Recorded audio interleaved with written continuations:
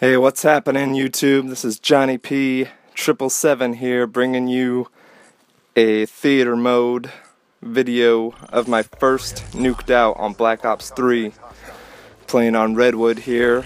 I had never gotten a nuclear on I even start out with a death right here. Oh man! But from here on out, it was 30-0. Yeah, never gotten a nuclear on Black Ops 2, so I was really excited to get this. Came a couple times close on Black Ops 2 getting one.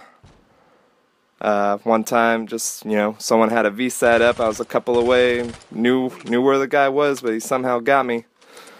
Another time on Sharpshooter, just holding down an area and someone just popped me.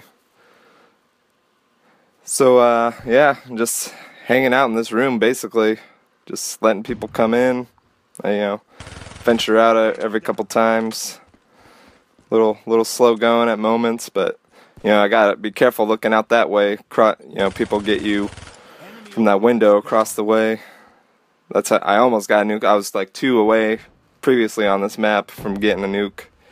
And got popped from that window. So I, try to stay away from there. I was going for some camos. I mean, I wasn't really set up to go for a nuclear at all. Just I didn't have, I don't usually run the hater. I just run these 3 low score streaks. I love the care package because it's just I play cheap, man.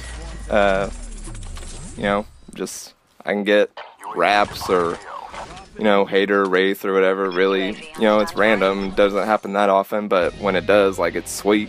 I like it.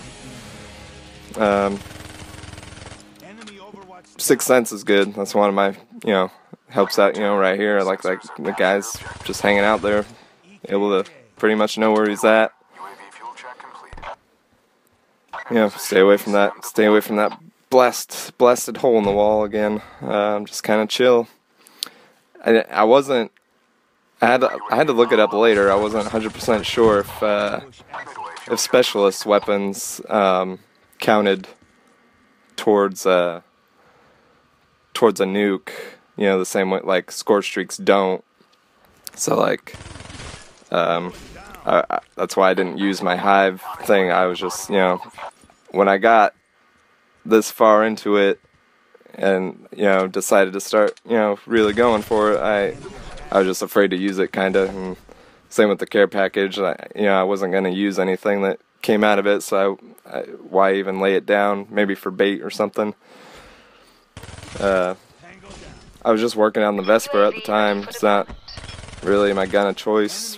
I've just been grinding out dark matter and was just using that. I always get this one and the VMP mixed up,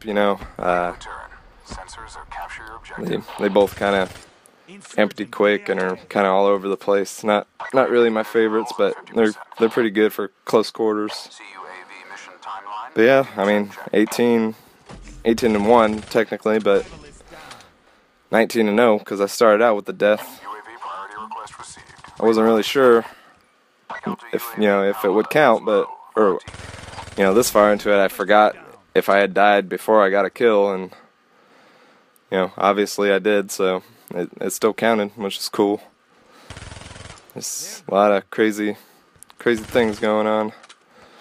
I happened to be running scavenger too, probably because I had no attachment. Usually I run attachments on my guns, but I was going for no attachment kills, so I had like extra slots to use, and decided to have the perk 2 greed going, and so I had scavenger, which turned out to help a lot.